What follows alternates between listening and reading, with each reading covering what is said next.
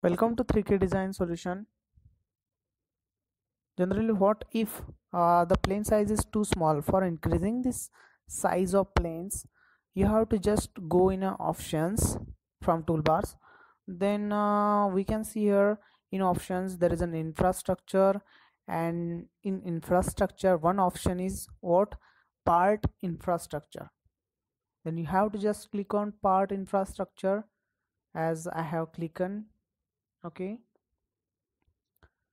here the part infrastructure, then click on display. You can see here there is an axis stream size.